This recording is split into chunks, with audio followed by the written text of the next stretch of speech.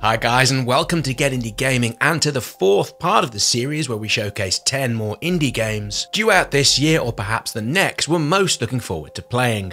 You can find the links to parts 1, 2 and 3 down in the description, and it's in those videos where you'll find such games as Silksong, Carry On and Welcome to Elk amongst many more. Do let us know down in the comments which of these you're most excited about, and with that, let's crack on with the rundown. Up first, and in no real particular order, we have Spiritfarer, which is due out later in the year. First shown off at the Microsoft press event at last year's E3, it was for us at least one of the highlights of the whole presser. Here you play as Stella, a ferry master to the deceased, and alongside your cat, you befriend spirits before releasing them onwards into the afterlife. In this new trailer, released only yesterday as this video airs, we're able to see more in terms of the actual gameplay, with it focusing on what appears to be quite a tight and all-round delightful looking platforming elements that will play off against the aforementioned narrative sections and resource management. With a single and two-player co-op mode, Spiritfarer will be coming to the PlayStation 4, the Switch, the Xbox One and PC before the year's end.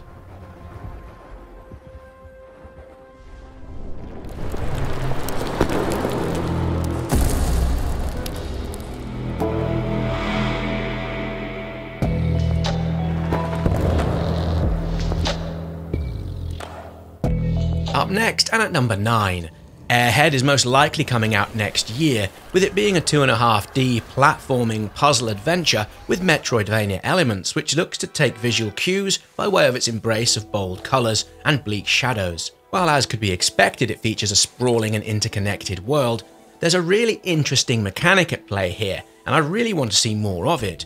You play as the titular Airhead, a small boy who uses a round inflatable organism as a head, which slowly deflates, meaning you're required to keep it inflated by way of air tanks you find within the game. As always with these titles, you progress, and by doing so you learn new abilities which in turn open up new areas, with there being a myriad of creatures and machines looking to hinder and prevent your way through what's being called a personal journey of companionship, discovery and responsibility. Fans of the channel will know we love these adventures, and we've certainly added this to our wish list, with it also coming out on all the usual consoles.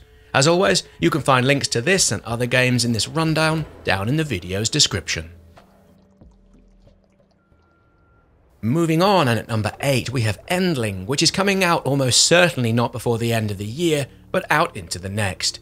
It comes from Herobeat Studios based out of Barcelona, and will feature a side-scrolling survival narrative adventure that tells the tale of the last mother fox and her cubs trying to endure and make it through within a distant future world where overexploitation of the natural resources have endangered the global wildlife.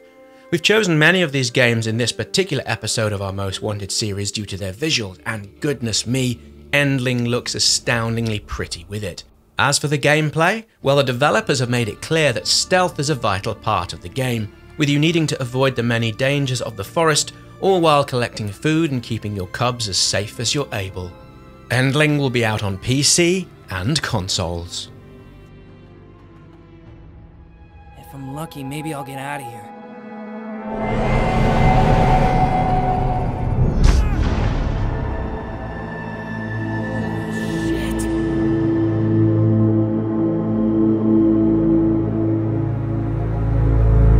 Let's keep going, and at number 7 we find Out of Place, which is coming from a small team who met while studying at Hamburg University of Applied Sciences, with them beginning the work on this game full-time in March of last year.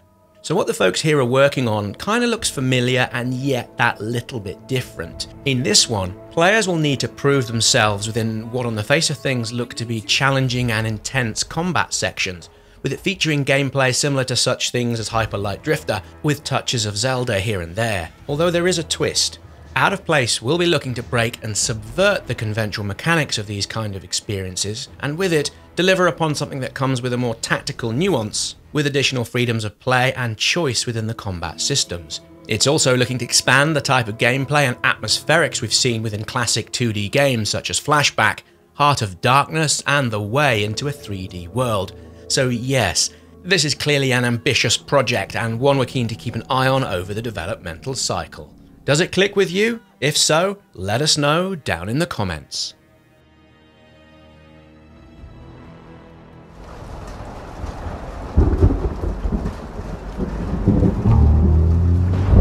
rough night in Clawville. What now? Well, let's gather my stuff and head to the club. At number 6, and let's say hello to Chicken Police, a game that's only very recently popped into our crosshairs. Again, it's primarily the visuals and art style that have thus far won us over, clearly taking a lead from the film noir era of around the 1940s, with it also having a dash here and there of such games such as Grim Fandango and Snatcher. On top of this, we have a narrative-driven adventure game in what seems to be a complex and yet intuitive interrogation system, all within a mystery-solving element to the gameplay. Here you'll interrogate suspects and others while collecting essential information, all within a two-rooster detective story that will see you scratch your way into the darkest reaches of a sinister city. Now this all looks a tad odd and yet wonderful with it. Chicken Police is slated to come out next year for PC and all of the usual consoles.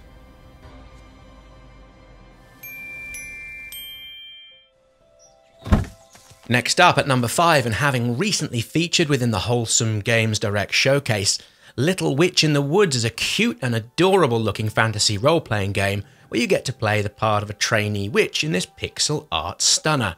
You play as Ellie, an apprentice, and for the next 3 years you'll make potions, study magical creatures and help the local townspeople in rebuilding what seems to be their tattered homes and village, all the while trying to become a fully fledged witch. Little Witch in the Woods appears utterly delightful and is coming to the PC and the Nintendo Switch, where it already feels quite at home, at some point next year. Expected out in autumn of this year, and at number 4, Skeleton Crew caught our eye of late with it being a cheeky looking platform brawler set against a gothic landscape where you can use everything and anyone to help smash, grab and slash your way to victory. As we often say here at Get Indie Gaming, show us a decent couch co-op and you'll make us very happy. And it's that aspect of Skeleton Crew that has us most interested, with up to 4 people being able to tackle this game locally and online with others as well. This all looks so pleasantly frantic and silly enough, so we suspect it could be a really good crowd teaser with its 20 levels, 18 playable characters and good old-fashioned boss battles. Skeleton Crew, as we mentioned earlier, is out this coming autumn by way of PC and Steam.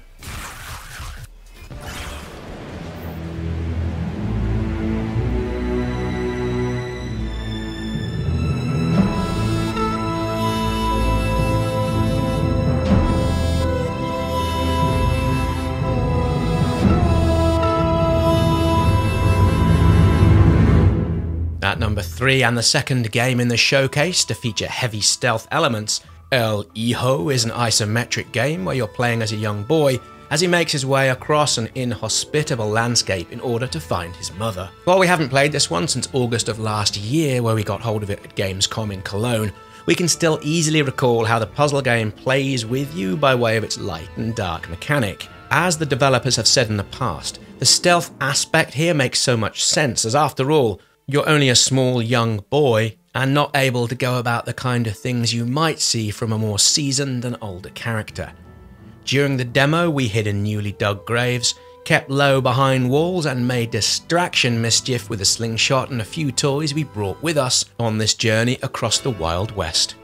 As a subversion of a spaghetti western, we're inclined to think this yet another aesthetically fine-looking game will delight and happily frustrate in equal measures. El Hijo, Spanish for the sun, will be out later this year on consoles and PC.